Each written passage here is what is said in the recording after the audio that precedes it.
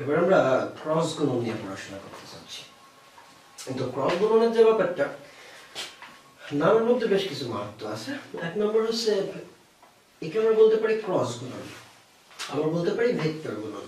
তো দেখো স্কেলার গুণনে আমরা দেখলাম যে দুটো ভেক্টর রাশি ডট গুণন, আই মিন স্কেলার গুণন করলে যে গুণফলটা হয় সেটা হয় স্কেলার রাশি। এক্ষেত্রে আমাদের ওই একই ধারাবাহিকতায় আমরা মনে রাখবো দুটি ভেক্টর রাশিকে যদি আমরা ক্রস গুণন করি বা ভেক্টর গুণন করি তাহলে যে গুণফলটা হবে সেটা হবে অবশ্যই ভেক্টর রাশি। এবং এক্ষেত্রে আমরা মনে রাখবো যে a ক্রস b সমান হবে ab sin আলফা। তো যেহেতু a ক্রস b ভেক্টর রাশি হবে আর ab sin আলফা এই পাশে সবগুলোই স্কেলার, সুতরাং এখানে আরেকটা ব্যাপার থাকবে, ভেক্টর করতে গেলে লাগবে একক ভেক্টর। তাই আমরা মনে রাখবো a ক্রস b সমান ab sin আলফা এবং একক ভেক্টর হিসেবে থাকবে এটা। এটা ডানহাতি স্ক্রু নিয়ম দ্বারা নির্ধারিত হয়, সেখানে আমরা না হয় না গেলাম। এখন তোমাকে যদি ফার্স্ট কোশ্চেন করা হয় যে এ ভেক্টরের মান 5 একক, বি ভেক্টরের মান 6 একক এবং এদের মধ্যবর্তী কোণ 30 ডিগ্রি, বলা হলো এ ক্রস বি এর মান কত। আমি কিন্তু কোশ্চেন করছি এ ক্রস বি এর মান কত, সুতরাং একক ভেক্টরের কোনো দরকার নেই যেহেতু মান। তার মানে আমরা বলতে পারি এর মান 5, বি এর মান 6, 5 6 30 এবং sin 30 ডিগ্রি যার মান হচ্ছে হাফ, সুতরাং 5 6 30 গুণ half, that means 15 is the answer. Simply কিন্তু আমরা করে ফেলতে পারবো। নেক্সট কথা, এখন মনে করো কোশ্চেনটা এমন হলো a ইকুয়াল মাইনাস b, এর মধ্যে কিন্তু খানিকটা তথ্য লুকিয়ে আছে। তথ্যটা এরকম যে a ইকুয়াল মাইনাস b, অর্থাৎ a এবং b কিন্তু পরস্পর বিপরীত ভেক্টর। দ্যাট মিন্স a যদি এই দিকে কাজ করে তাহলে b কাজ করেছে এই দিকে, তার মানে এদের মধ্যবর্তী কোণ অফ কোর্স 180 ডিগ্রি। আমার কাছ থেকে স্যারের এক্সপেকটেশনটা ছিল a ক্রস b কত, আমরা জানি a ক্রস b মানে ab sin আলফা। তার মানে আমি যদি a এর মান বসাই, b এর মান বসাই আর sin alpha, that means 180 degree বসাই, sin 180 ডিগ্রির মান 0। টোটালি আমরা কিন্তু বলতে পারছি a ক্রস b শূন্য হয়ে গেল। কোন শর্তে? এই শর্তে। তার মানে এখান থেকে থিওরিটিক্যাল কোশ্চেন আমাদের আসতে পারে যে একটি ভেক্টর আরেকটা ভেক্টরের উল্টো বা বিপরীত, এদের ক্রস গুণফল কত, আমরা অনায়াসে বলে দিতে পারবো ক্রস গুণফল কত, 0। নেক্সট কথা, এখন এই চিত্রটা আমরা যদি লক্ষ্য করি, এখানে দেখতে পাচ্ছি a একটা ভেক্টর অনুভূমিকভাবে ক্রিয়াশীল এবং b ভেক্টর a এর সাথে একটা নির্দিষ্ট কোণ করে ক্রিয়া করেছে। তাহলে a ক্রস b কোন দিকে যাবে? যেহেতু a ক্রস b ভেক্টর রাশি, আমরা মনে রাখবো যে a cross b, that means এর নাম যদি ধরি c, এই c a এর উপর লম্ব হয়। তার মানে এই a আর এই c এদের মধ্যবর্তী কোণ 90 ডিগ্রি। এখন আমাকে স্যার কোশ্চেন করলো যে c cross a equal what, অথবা স্যার কোশ্চেন করলো c dot a equal what.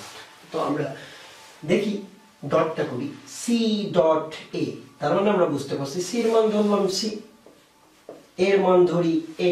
দেখো a আর c এর মধ্যবর্তী কোণ চিত্র থেকে আমরা বুঝতে পারছি 90 ডিগ্রি। তো যেহেতু এখানে আমি ডট গুণন করেছি, তার মানে বলতে পারি cos 90 ডিগ্রি, সুতরাং আমরা বলতে পারি অফ কোর্স কত, 0 ইজ দ্য आंसर।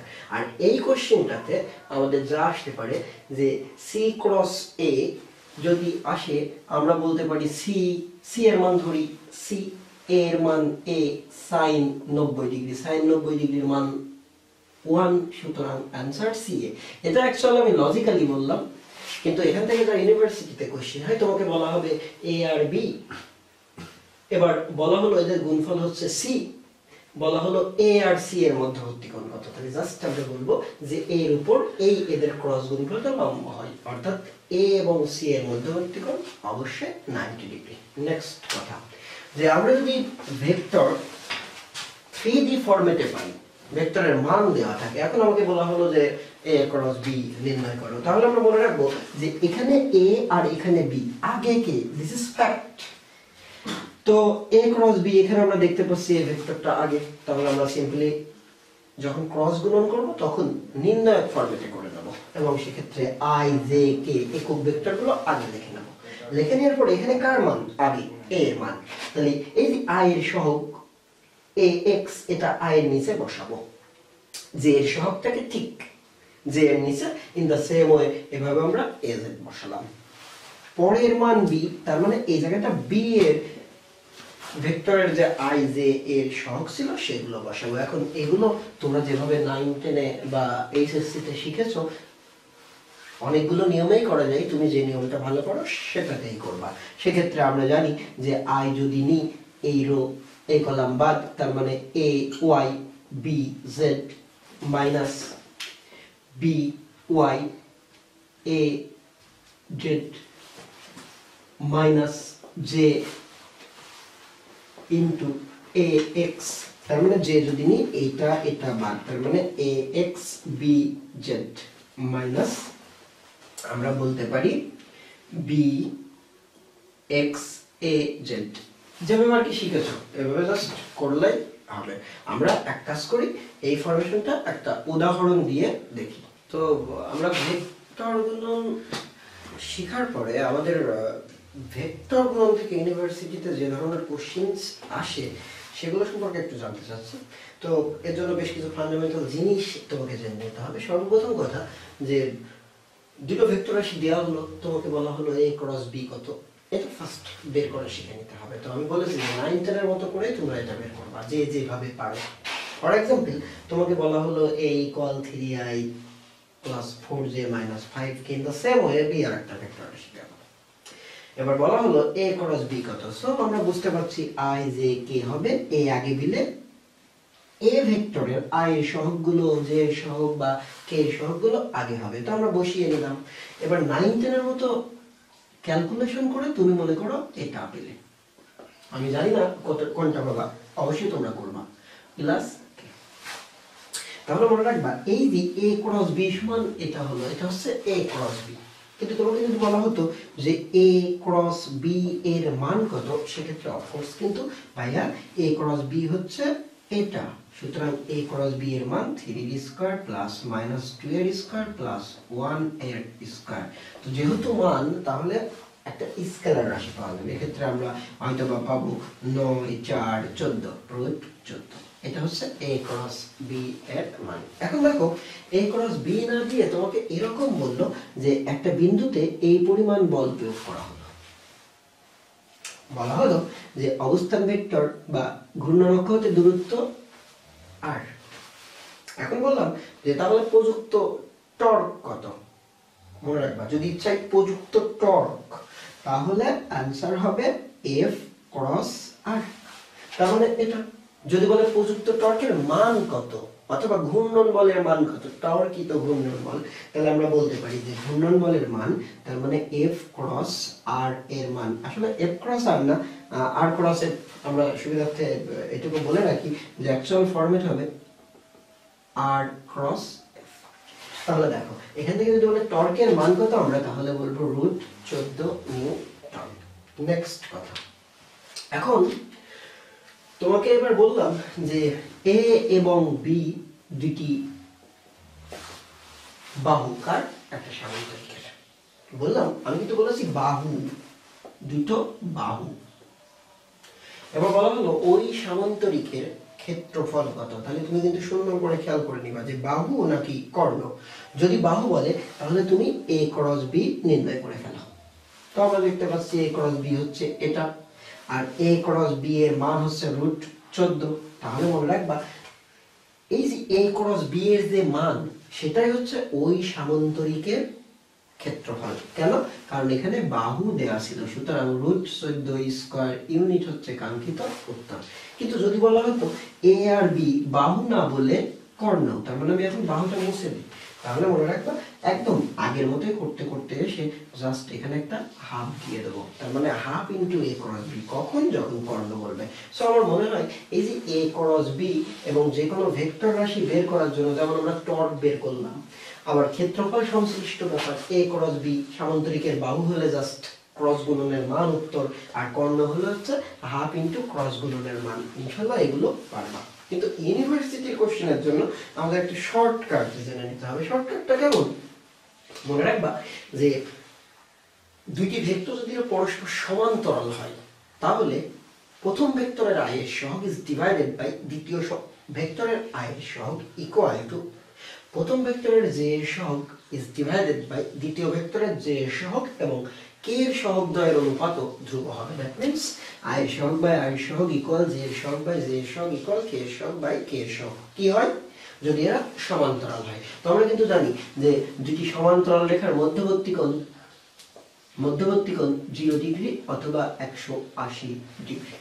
এখন তোমাকে বলা হলো যে প্রথম কোশ্চেনটা যদি a সমান এত এবং b সমান এত হয় তাহলে a ক্রস b কত। তুমি একটা বিষয় খেয়াল করো, দেখো এখানে i এর সহগ কত 3, j এর এখানে i এর সহগ কত 2, তাহলে বলো তো i এর সহগ বাই i এর সহগ কত হচ্ছে 3/2। আমরা এখানেও দেখতে পারি 3/2। এবার দেখো এখানে j এর সহগ কত 3, এখানে আবার 2, তার মানে কত 3/2, আবারও 3/2। তার মানে আমরা কিন্তু অনায়াসে বলতে পারি যেহেতু এই প্রত্যেকটা অনুপাত সেম, সুতরাং তারা সমান্তরাল। আর যদি সমান্তরাল হয় তাদের মধ্যবর্তী কোণ কত হয় 0 ডিগ্রি না 180 ডিগ্রি। এখন আমাকে স্যার কোশ্চেন করলো a ক্রস b কত, তাহলে আমি বলতেই পারি যে a cross b equal a b sin alpha. a b sin আলফার কথাটা চিন্তা করো, sin এখানে হয় 0 ডিগ্রি না 180 ডিগ্রি, তোমার যেটা ইচ্ছা সেটা অ্যাপ্লাই করো। আমি সুবিধার্থে 0 ডিগ্রি করলাম, তো sin 0 ডিগ্রির মান তো 0, সুতরাং a b এর সাথে 0 গুণ করলে হবে কত 0। তারপর আমরা বলবো a ক্রস b ইকুয়াল কত হবে, অবশ্যই উত্তর 0।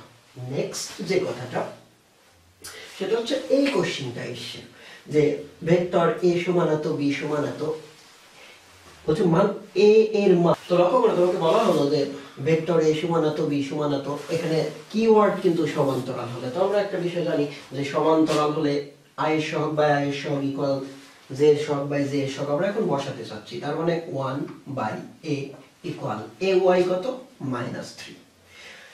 b এর ক্ষেত্রে আমরা দেখতে পাচ্ছি 6 ইকুয়াল, আমরা এখান থেকে পরবর্তীতে পাচ্ছি -3 আর -5 আর -10। সো এখন আমরা যদি কম্পেয়ার করি 1/a ইকুয়াল -3/6 এবং এখান থেকে দেখতে পারি 1/a ইকুয়াল 5/-10। একটা বিষয় লক্ষ্য করো, আমরা কিন্তু দুটোর সাথে a কে কম্পেয়ার করলাম কারণ আমাদের আননোন ভেরিয়েবল a, তার মানে এখান থেকে আমরা বলতে পারি a ইকুয়াল অবশ্যই -2, এবং এখান থেকে যদি লক্ষ্য করি এত ইকুয়াল -2, অর্থাৎ a ইকুয়াল -2, দুটো একই আছে, যেখানে একটা উত্তর মানলেই। তো ডট গুণন ক্রস গুণন কমপ্লিট করে এবার আমরা ডট গুণন এবং ক্রস গুণন একত্রে কিভাবে করতে হয় বা একত্রে কিভাবে ইউনিভার্সিটিতে কোশ্চিন আসে সেগুলো একটু দেখব। তো সর্বপ্রথম একটু রিকল করে নি পড়াশোনাগুলো। সাপোজ আমাকে বলা হলো স্কেলার রাশি গুণ স্কেলার রাশি কত, অবভিয়াসলি সেটা স্কেলার হবে। আমরা ছোটবেলায় করি যে 5 গুণ 6 30, 5ও scalar 6ও scalar, in the same way তাদের গুণফল 30ও কিন্তু স্কেলার।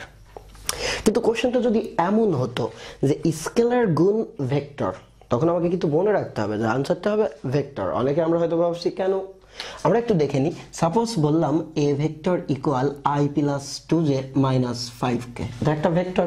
এবার স্যার আমাকে বলল যে 3a ইকুয়াল হোয়াট, তার মানে কি 3টা স্কেলার রাশি, স্কেলারের সাথে গুণ করতে হবে ভেক্টর। তাহলে আমরা একটু লক্ষ্য করি, আমরা দেখতে পাচ্ছি a এর মান বসালে 2j - 5k, সো 3 তো সবার সাথেই গুণ, তার মানে আমরা বলতে পারি 3i + 6j - 15k। বলেছিলাম তো যে যদি কখনো আমরা স্কেলারকে ভেক্টর দিয়ে গুণ করি তাহলে অফকোর্স ভেক্টর হবে। ইন দ্য সেম ওয়ে যদি ভেক্টরটা আগে দিয়ে স্কেলারটা পরে দিয়ে গুণ করতাম তাও কিন্তু একই কথা হতো, আই মিন গুণফলটা ভেক্টর হতো। তো তারপরে আমরা যা খেয়াল করব, এটা বলা হয়েছে যে ভেক্টর গুণ ভেক্টর। তো ভেক্টর গুণ ভেক্টর বললে তোমাকে একটু থামতে হবে, থেমে দেখে নিতে হবে আসলে ভেক্টরের গুণ তো 2 প্রজাতির হয় বা 2 প্রকারের হয়। সেক্ষেত্রে স্যার আমাকে কোনটা বলছে, স্কেলার বলছে নাকি ক্রস বা ভেক্টর বলতেছে? আমরা প্রিভিয়াস আলোচনা থেকে দেখেছি যে যদি দুটো ভেক্টর রাশিকে আমরা ডট গুণন স্কেলার গুণন করি তখন গুণফলটা কিন্তু স্কেলার রাশি হয়। আবার দুটো ভেক্টর রাশিকে যদি ক্রস গুণন করি তাহলে যা হয় সেটা হচ্ছে ভেক্টর রাশি। ওকে, এখন ইউনিভার্সিটিতে সাপোজ কোশ্চিন আসলো যে দুটো ভেক্টর রাশিকে গুণ করলে কোন ধরনের রাশি হয়।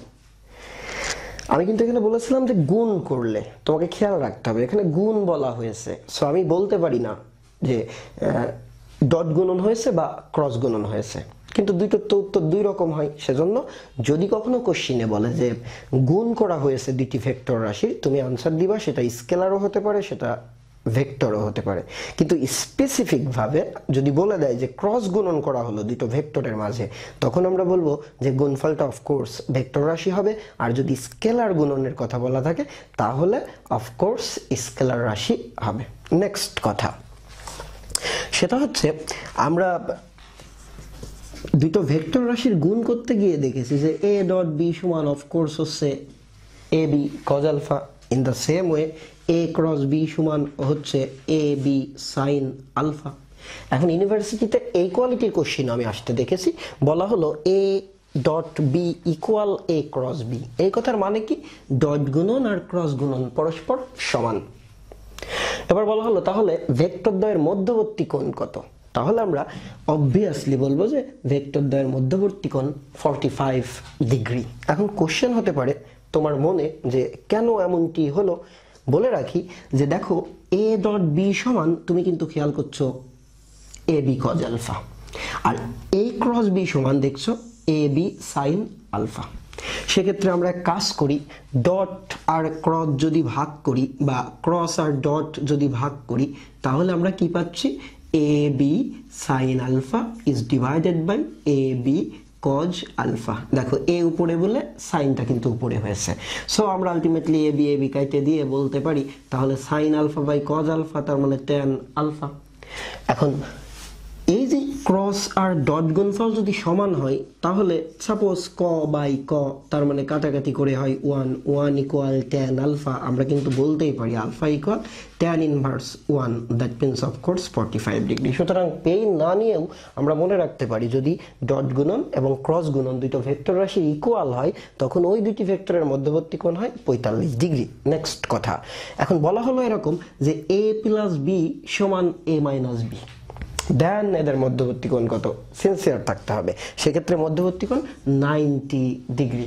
অর্থাৎ এটাকে স্যার ইচ্ছা করলে ভাষাগতভাবেও কোশ্চিনটা করতে পারতো, a প্লাস b তার মানে কি ভেক্টর দ্বয়ের সর্বোচ্চ মান, a মাইনাস b মানে কি ভেক্টর দ্বয়ের সর্বনিম্ন মান। তো সর্বোচ্চ মান আর সর্বনিম্ন মান যদি কখনো সমান হয় তখন আমরা বলে দেবো যে এদের মধ্যবর্তী কোণ অফকোর্স 90 ডিগ্রি বা ভেক্টর দ্বয় পরস্পর লম্ব। আরেকটা কথা বলবো, সাপোজ স্যার আমাকে বললো যে এই সমাধানটুকু তুমি করো, তো আমরা প্রিভিয়াস থেকেই দেখলাম যে a ডট বির জায়গায় আমরা বসা দিতে পারি a b cos আলফা তার স্কয়ার প্লাস a ক্রস বির জায়গায় বলতে পারি a b sin আলফা তার স্কয়ার। এবার এক কাজ করি, স্কয়ারগুলো যদি ভাগ করি আমরা বলতে পারি a square b square sin square alpha. So a square b square যদি কমনলি জাস্ট থাকে cos square x plus sin square x। আমরা জানি x এর প্রত্যেকটা মানের জন্য এটা 1 হয়, so answer will be a square b square. সুতরাং এই কোশ্চেনটার answer a square b square. এই ব্যাপারে আমরা খেয়াল রাখবো। এতক্ষণ পরে আমরা সব থেকে ইম্পর্টেন্ট জায়গায় আসবো, সেটা হচ্ছে যদি কখনো ক্রস গুণন এবং ডট গুণন একত্রে বলে তাহলে ইউনিভার্সিটির কোশ্চেনগুলো আমরা কিভাবে সলভ করব। বলা হলো এরকম যে দুটো ভেক্টর রাশি তাদের ক্রস গুণফলের মান বললাম 15√3। ওকে, খুব ভালো। এবার বললাম যে এদের ডট গুণফলের মান জাস্ট 15। স্যার বললাম যে এই ভেক্টর দ্বয়ের মধ্যবর্তী কোণ কত। ওকে, আমরা কিছুক্ষণ আগে যেটা দেখলাম সেটা হচ্ছে tan alpha equal cross by dot. Simply আমরা বলতে পারি ক্রস 15√3 ডট 15। তার মানে আমরা এই পাশে পাচ্ছি √3 tan আলফা, অতএব আলফা ইকুয়াল হবে tan ইনভার্স √3 অথবা 60 ডিগ্রি। সুতরাং এটা আমাদের কিন্তু খুব যত্ন সহকারে মনে রাখতে হবে, tan alpha equal cross by dot. তো ভেক্টরের থিওরিটিক্যাল যে সকল টপিক ইউনিভার্সিটির কোশ্চেন হয় সেগুলো শেষ করে আমরা এবার আসলে একটু ভেক্টরের যে স্পেশাল ম্যাথমেটিক্যাল অপারেটরস আছে সেগুলো নিয়ে পড়াশোনা করতে যাচ্ছি। সেক্ষেত্রে আমি দুটো পোর্শনে সেটা শেখানোর চেষ্টা করব। প্রথম যেটা করব সেটা হচ্ছে ভেক্টর ক্যালকুলাস। আর আমরা সবাই জানি ক্যালকুলাস বললেই সেটা ডিফারেন্সিয়াল এবং ইন্টিগ্রাল দুই পার্টে ভাগ হয়ে যায়। এর পরের আলোচনায় আমরা যাব কার্ল গ্রেডিয়েন্ট অ্যান্ড ডাইভারজেন্সে। তো ফার্স্ট আমরা ভেক্টর ক্যালকুলাসের এই ডিফারেন্সিয়াল এবং ইন্টিগ্রাল টার্ম এর কিছু ব্যাপার স্যাপারগুলো দেখে নিই। তো আমরা একটা বিষয় আগে লক্ষ্য করতে হবে, সেটা হচ্ছে যে ডিফারেন্সিয়েশন বা ডিফারেন্সিয়াল ভেক্টরে আমাদের মনে রাখতে হবে যে অপারেটর হচ্ছে ডিডিএক্স। আমি যেটা এই যে আয়তকার ক্ষেত্রের মধ্যে দেখিয়েছি ডিডিএক্স, টোটালটা অপারেটর, সুতরাং টোটালটা অপারেটর। নেক্সট কথা, এই যে বৃত্তের মধ্যে আমি এক্স কে ঘিরে রেখেছি, এই এক্স হচ্ছে variable. In the same way এখানেও ডি ভি এটা অপারেটর এবং পিটা হচ্ছে ভেরিয়েবল। আর মনে রাখতে হবে যে একটা অঙ্কে ভেরিয়েবল বাদে বাদবাকি সবগুলোই কনস্ট্যান্ট। নেক্সট কথা, ডিফারেন্সিয়েশন থেকে আমাদের তো হিউজলি জানতে হবে, সেগুলো আমরা ক্যালকুলাস এর ক্লাসে জেনে নেবো ইনশাল্লাহ। এখন দুটো সূত্র না জানলেই না, সেটা হচ্ছে ddx of x to the power n এর সূত্রটা n(x to the power n minus 1) and ddx of constant equal 0। আমি বিশ্বাস করি যে তোমরা সবাই জানো। এবার যে কতটুকু ভেক্টর এর ডিফারেন্সিয়াল টার্মের জন্য খুবই প্রয়োজন সেটা হচ্ছে মনে রাখতে হবে যে সরণ, এটাকে যদি আমি সময়ের সাপেক্ষে ডিফারেন্সিয়েশন করি, ব্যবকলন করি, তখন অবশ্যই আমরা পেয়ে যাব যা সেটা হচ্ছে বেগ। আর বেগকে যদি ডিফারেন্সিয়েশন পুনরায় করি তাহলে পেয়ে যাব ত্বরণ। তার মানে ব্যাপারটা হচ্ছে সরণকে একবার ডিফারেন্সিয়েশন করলে বেগ এবং সরণকে দুইবার ডিফারেন্সিয়েশন করলে ত্বরণ।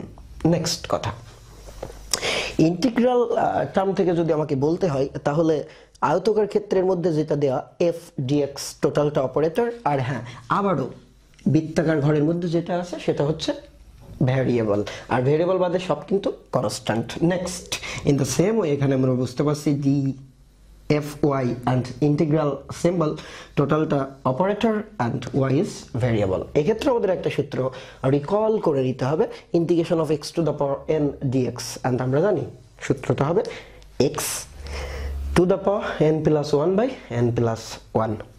এবার আরেকটা কথা না বললেই না, সেটা হচ্ছে যে সেই ছোটবেলায় যখন তোমরা ক্যালকুলাস ফার্স্ট করা শুরু করেছো, স্যাররা বলে দিতেন কিন্তু যে ডিফারেন্সিয়েশন এবং ইন্টিগ্রেশন একেবারে রিভার্স প্রসেস।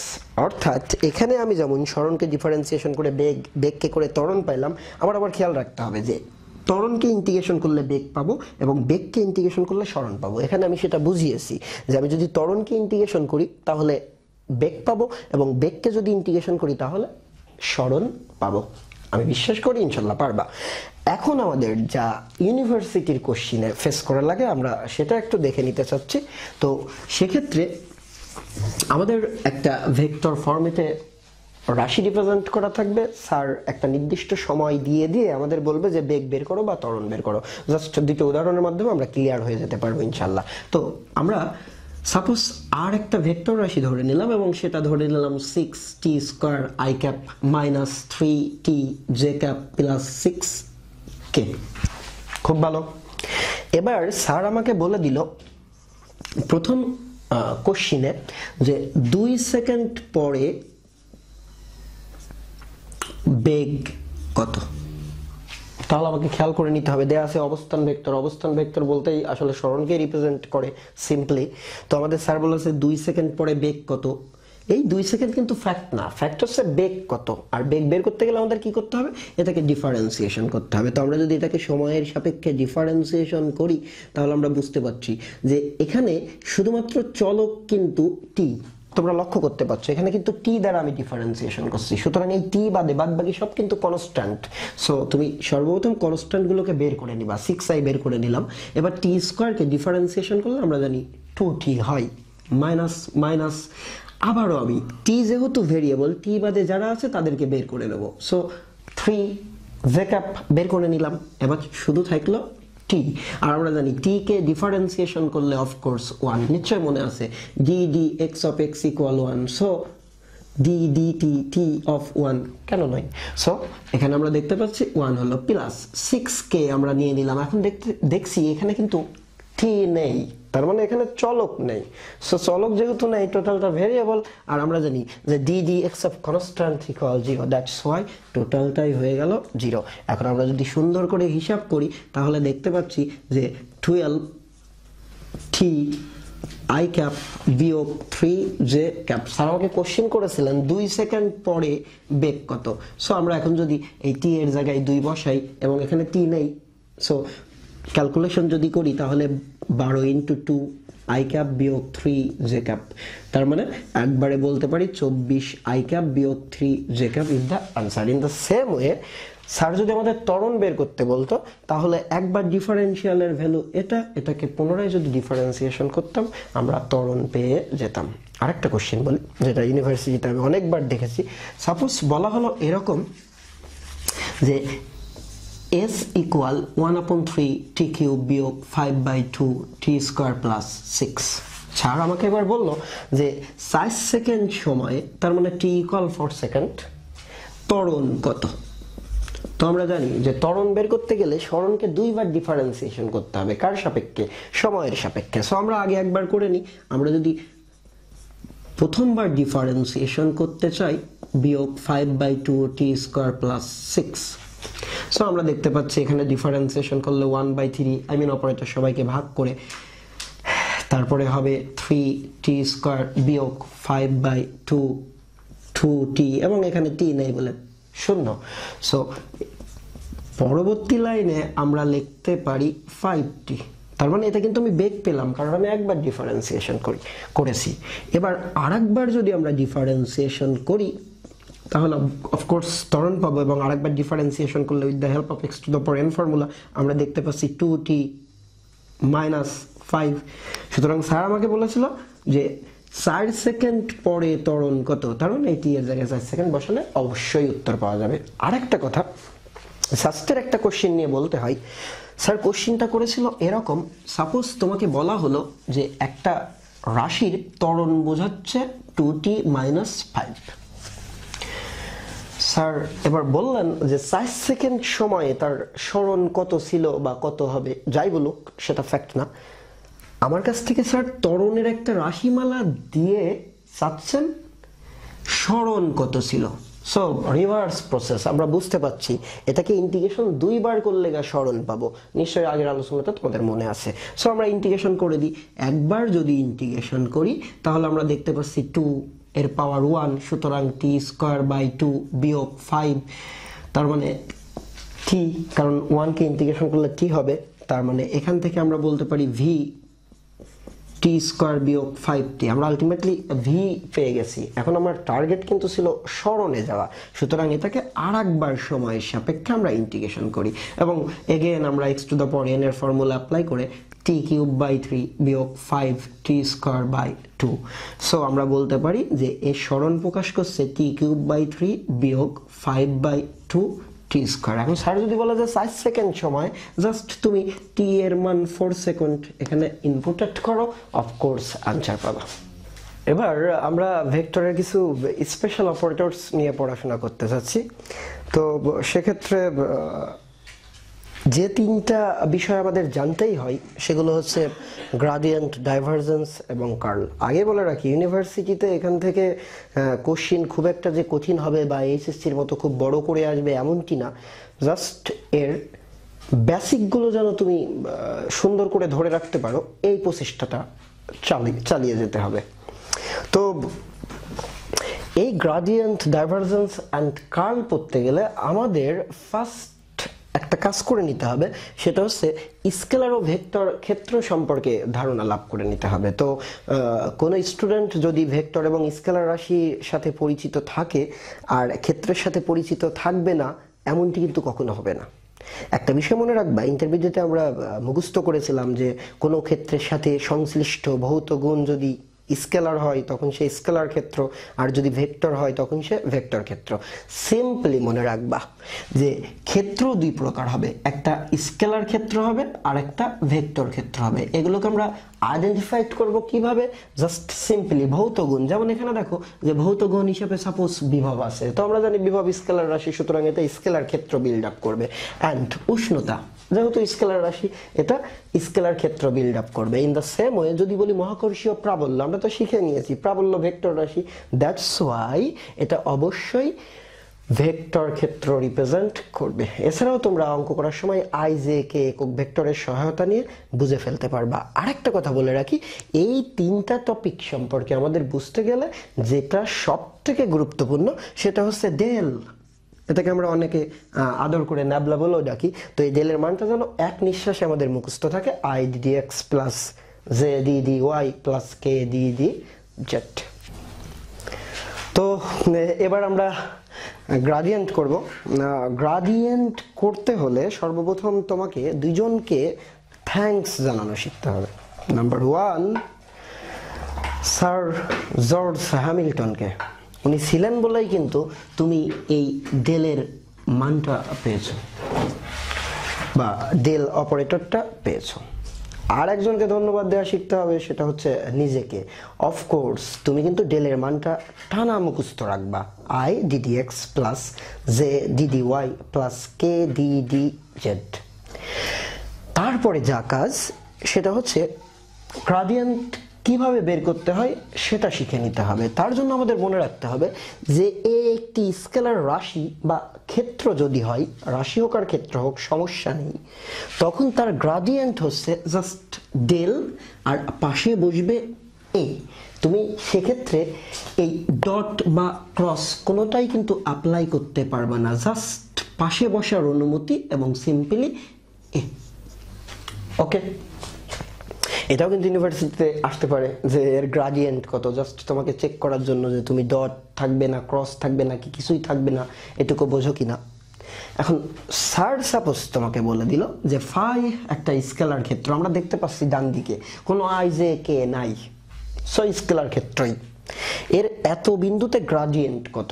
তুমি অলওয়েজ মনে রাখবা বিন্দুর কাজ পড়ে, শুধু ফিজিক্সে না, ফিজিক্স এবং ম্যাথমেটিক্সের প্রায় সমস্ত টপিকেই বিন্দুর ব্যাপারটা পরে আসবে। তার মানে আমাকে আগে খেয়াল করে নিতে হবে, স্যার বলল ফাই ইকুয়াল এত, আর এই ফাই এর গ্রাডিয়েন্ট কত। তার মানে আমরা বুঝতে পারছি ফাই এর গ্রাডিয়েন্ট হবে ডেল ফাই। সুন্দর করে ডেলের মানটা লিখে নিবা, DD x plus J into DD Y plus কে ইন্টু ডিডি জেড। এবার এক কাজ করব, সেটা হচ্ছে এই ফাইয়ের যে মান, এটা একটু লক্ষ্য করো, আমাদের মুছে দিতে হচ্ছে।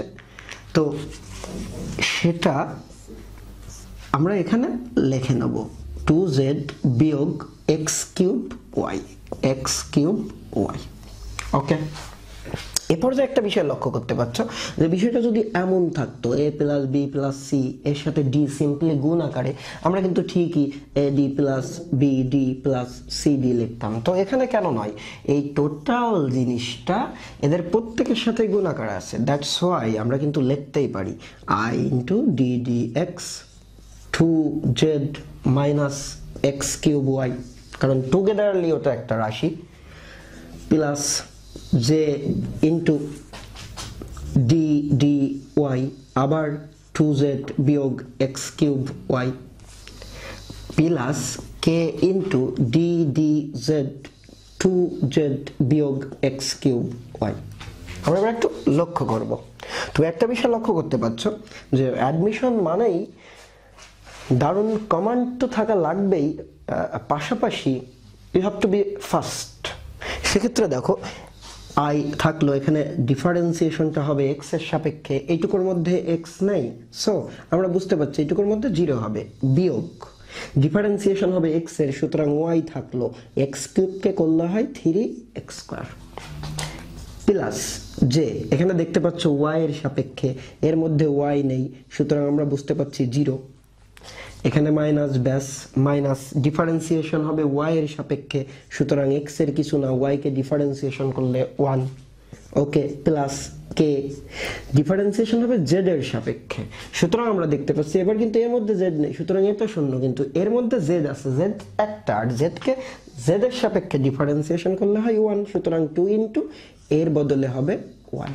তো এবার যদি আমরা এটাকে সুন্দর করে লিখি তাহলে বুঝতে পারছি যে এটা যা দাঁড়াবে -3x square y I cap, আবারও মাইনাস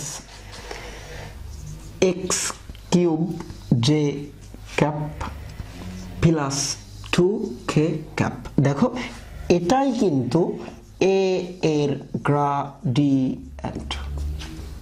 তো এর গ্রেডিয়েন্টটা নির্ণয় করার পরে এবার আমরা এক কাজ করব, যদি বলতো যে এই যে 1 2 3 বিন্দুতে গ্রেডিয়েন্ট কত, জাস্ট সিম্পল কাজটা হচ্ছে যে যেখানে x আছে তার বদলে তুমি 1 বসাবা, তারপরে y এর বদলে 2 এন্ড z এর বদলে 3 বসাবো। তার মানে প্রথমটা x, দ্বিতীয়টা y এবং তৃতীয়টা z এর মান অ্যাসাইন করবে। এখন তুমি যদি জাস্ট এখানে বসিয়ে দাও তাহলে অফকোর্স একটা আনসার আসবে, এটা হবে কাঙ্ক্ষিত উত্তর। এবার আমরা অ্যানালাইসিস করব এই কথাগুলো কেন লেখা ছিল।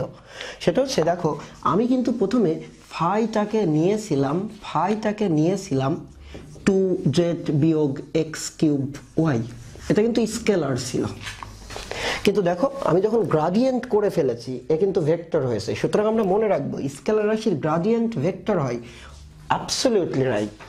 নেক্সট আবার যদি লক্ষ্য করি ইহা স্কেলার রাশির সর্বাধিক বৃদ্ধির হার প্রকাশ করে, এটুকু তোমাকে একটু কষ্ট করে মনে রাখতে হবে।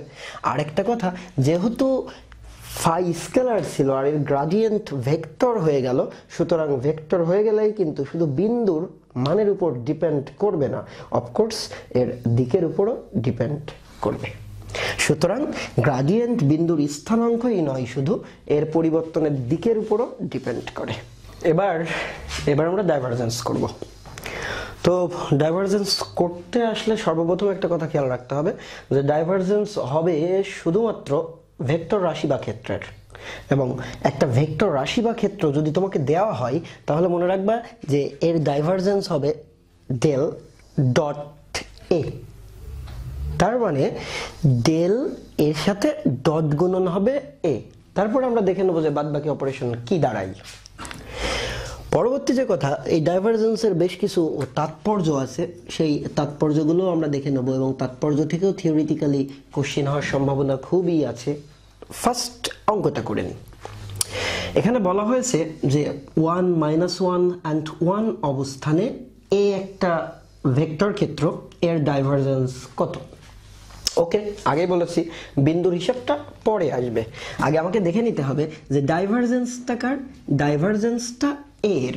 আমরা জানি যে ডাইভারজেন্স এর যদি হয় ডাইভারজেন্স হচ্ছে ডেল ডট এ, ডেলের মানটা আমরা আগেই মুখস্থ করেছি, D D x plus J into D D Y plus কে into D D Z.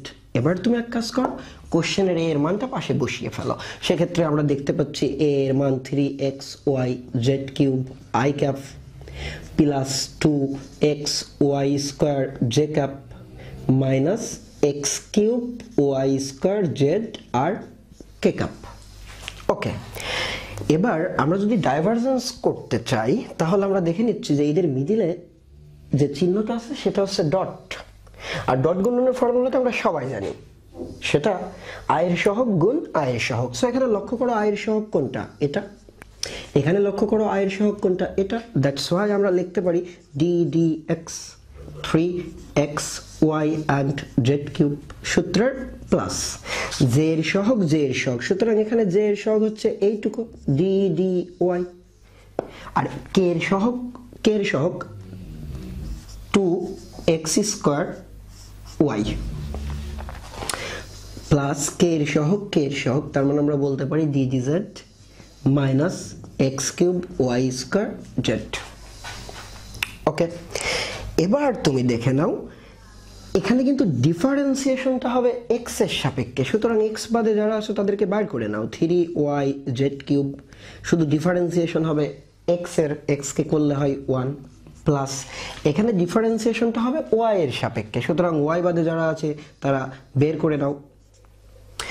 y কে ডিফারেন্সিয়েশন করলে আমরা দেখতে পাচ্ছি যে y কে ডিফারেন্সিয়েশন করলে সরি y স্কয়ার কে, তার মানে 2y প্লাস, এবার ডিফারেন্সিয়েশন হবে z এর রেসপেক্টে, সুতরাং প্লাস মাইনাসে মাইনাস, আর z বাদে সবগুলোকে বের করে নাও, y স্কয়ার দেন z কে করলে হয় 1।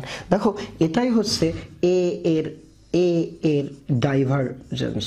এখন বিষয় লক্ষ্য করো, সেটা হচ্ছে a এর ডাইভারজেন্স হলো এটা, অথচ এ আগে কিন্তু ছিল একটা ভেক্টর ক্ষেত্র, কিন্তু ডাইভারজেন্সের পরে দেখো আই জে কে কিন্তু আর নেই, সুতরাং এ কিন্তু একটা স্কেলার ক্ষেত্র হয়ে গেল।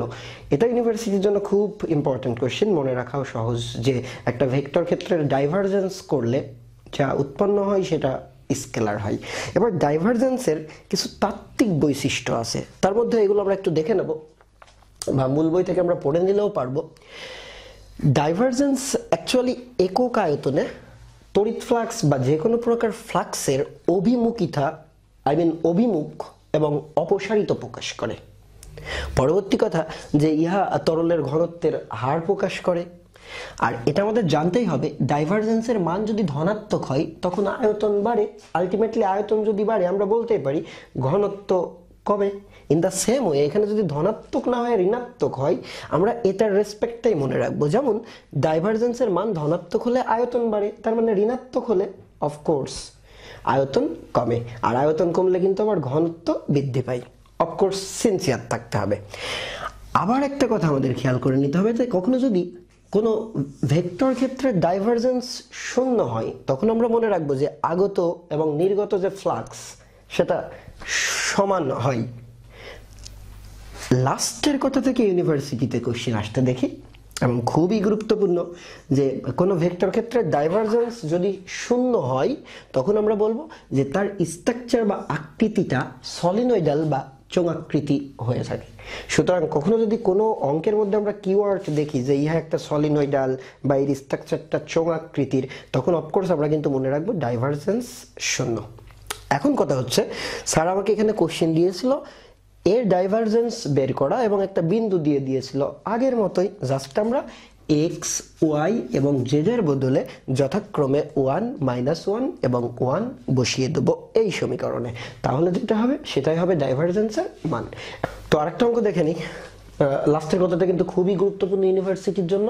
তোমাকে বলা হবে যে একটা ভেক্টর ক্ষেত্র আর সেটা সলিনয়েডাল, তো আমরা জানি যে সলিনয়েডাল হলে অফকোর্স তার ডাইভারজেন্সের মান শূন্য হবে। এমন একটা অঙ্ক দেখো বলা হয়েছে এম এর কোন মানের জন্য এই ভেক্টর ক্ষেত্রটা সলিনয়েডাল বা চোঙাকৃতি হবে। আমরা কিওয়ার্ডটা পেয়ে গেছি, তার মানে আমরা বুঝতে পারছি ওই ভেক্টর ক্ষেত্র ডাইভারজেন্স শূন্য হবে। তো আমরা জানি ডাইভারজেন্স হচ্ছে ডেলের সাথে ডট করতে হয়, সেক্ষেত্রে আমরা ডেলের মানটা আগে লিখে নেব I D D x plus day D D Y plus K D D Z. এবার লক্ষ্য করো যে এখানে কিন্তু আয়ের সহগ, জে এর সহগ এবং কে এর সহগ আকারে দিয়েছিল, সুতরাং আমরা এগুলোকে এখানে লিখে নিতে পারি 3x plus Y into I cap. Next যেটা সেটা হচ্ছে plus J into M Y বিয়োগ জেড প্লাস কে ইন্টু 2x বিয়োগ জেড। স্যার কি বলেছিলেন এটা সলিনয়েডাল হয়, সুতরাং আমরা বলবো যে এটা ইকুয়াল শূন্য হবে। তো এক্ষেত্রে আমরা এই ডট অপারেটর তোলার জন্য এক কাজ করব, আয়ের সহগ আর আয়ের সহগ গুণ করতে হবে। সুতরাং এর পরের লাইনটা আমাদের যা দাঁড়াচ্ছে 3x plus Y plus D D Y M Y বিয়োগ জেড প্লাস কে 2x minus z d d z equal শূন্য। ডান, সিম্পলি বুঝতে পারছি ডিফারেন্সিয়েশনটা হবে x এর সাপেক্ষে, সো 3 প্লাস y কে করলে শূন্য হয়ে যাচ্ছে, প্লাস এখানে ডিফারেন্সিয়েশনটা হবে y এর সাপেক্ষে, সুতরাং y এর সাপেক্ষে এটাকে ডিফারেন্সিয়েশন করলে m * 1 বিয়োগ 0 প্লাস এখানে ডিফারেন্সিয়েশনটা হবে z এর সাপেক্ষে, সুতরাং এর মধ্যে z নেই, 0 - 1 = 0। এখন এটাকে যদি ক্যালকুলেশন করি তাহলে আমরা যা পাই minus 1 equal 0, then আমরা সিম্পলি বলতে পারি m equal -2 and এটাই কাঙ্ক্ষিত উত্তর।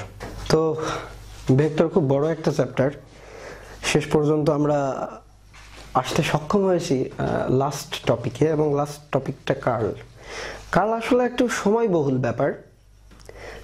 প্রিভিয়াস আলোচনা থেকে আমরা একটু ডাইভারজেন্সকে রিকলিং করতে পারি। সেক্ষেত্রে আমরা দেখেছি ডাইভারজেন্স মূলত ডট গুণন করে ভেরিয়েবলের সাপেক্ষে ডিফারেন্সিয়েশন। তো কার্লের ক্ষেত্রে আমাদের যে বিষয়টা মনে রাখতে হবে যে ওই ভেক্টর ক্ষেত্রকে ডেলের সাথে ক্রস গুণন করে ডিফারেন্সিয়েশন। ব্যাপারটা এমন, প্রথমে জেনে নিতে হবে এর কার্ল হচ্ছে ডেলের সাথে ক্রস গুণন হবে এ, ব্যাস। এবার স্যার কোশ্চিন বলল এত বিন্দুতে এত ভেক্টর ক্ষেত্রটির কার্ল কত। আমি আগেই বলেছি যে বিন্দু নিয়ে তোমার কোনো হেডেক নেই, তুমি আগে কার্ল বের করে নাও। সো আমরা জানি কার্ল হচ্ছে ডেল ক্রস সেই ভেক্টর ক্ষেত্রটি এখানে যেটা দেয়া আছে এ। তো ক্রস গুণনের কনসেপশন আমাদের মাথায় তো আছেই, আমরা জানি যে আই জে কে, এবার আগে ছিল ডেল, দ্যাটস ওয়াই যে আই এর সহগগুলো ডেলের ক্ষেত্রে যা সেগুলো লিখে নেব। এবার যে ক্ষেত্রটি দেয়া আছে তার আই জে এবং কে এর সহগ লিখে নিলাম। বলছি কিন্তু কার্ল মানে ক্রস গুণন করে ডিফারেন্সিয়েশন। সুতরাং আমরা ক্রস গুণন করার সময় কি করি, এখানে আই একক ভেক্টর নিলে এই রো এই কলাম বাদ, এবার এর সাথে এটা গুণ সূত্রের মাইনাস এর সাথে এটা, দ্যাটস ওয়াই আমরা বলতে পারি ডি ডি ওয়াই এটা মাইনাস ডি ডি জেড এটা। এরপর রেসপেক্টিভলি তোমরা জে নিয়ে এবং কে নিয়ে করতে পারো, তবে বিশ্ববিদ্যালয় ভর্তির জন্য ইহা খুব একটা ইম্পর্টেন্ট না। শুধু শেষ কথা যেটা বলবো যে তুমি কার্ল করার পরে যেটা পাবা সেখানে কিন্তু আই জে কে থাকবে, অর্থাৎ এটা অবশ্যই ভেক্টর হবে। তাই প্রথম ইনফরমেশন ফর অ্যাডমিশন যে কোনো ভেক্টর রাশি বা ক্ষেত্রের কার্ল অফকোর্স ভেক্টর হবে। এছাড়াও কিছু ফিচার আমরা দেখে নেব। এখানে লেখা আছে কার্ল একটি ভেক্টর রাশি, বললাম ডাইভারজেন্স কিন্তু স্কেলার রাশি হয়। নেক্সট কথা, কার্লের মান রেখা ইন্টিগ্রালের সমান। রেখা ইন্টিগ্রালের সমান জাস্ট তথ্যটুকুই জেনে রাখো, রেখা ইন্টিগ্রাল বলতে এটা বোঝানো হয় নির্দিষ্ট ভেরিয়েবলের সাপেক্ষে।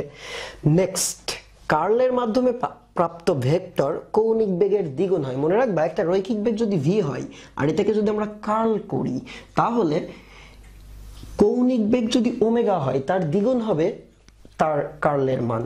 তথ্যটা বেশ গুরুত্বপূর্ণ। নেক্সট কথা, কার্লের নতিমাত্রা বা গ্রাডিয়েন্ট শূন্য হয়।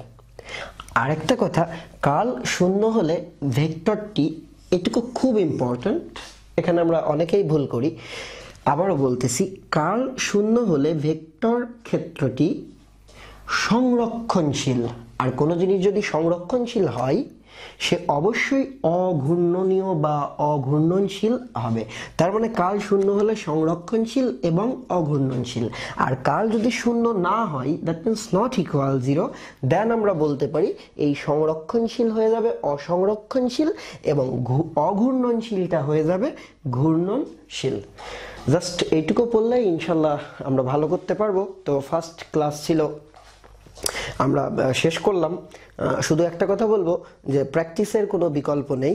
আর অ্যাডমিশন স্কুলের জন্য সবার কাছে দোয়া কামনা করছি, সাথে থাকবে অবশ্যই। আর আগামী ক্লাসে দেখা হচ্ছে ম্যাথমেটিক্সের কোনো টপিক নিয়ে। টিল দেন ভালো থেকো, টেক কেয়ার, আল্লাহ হাফেজ।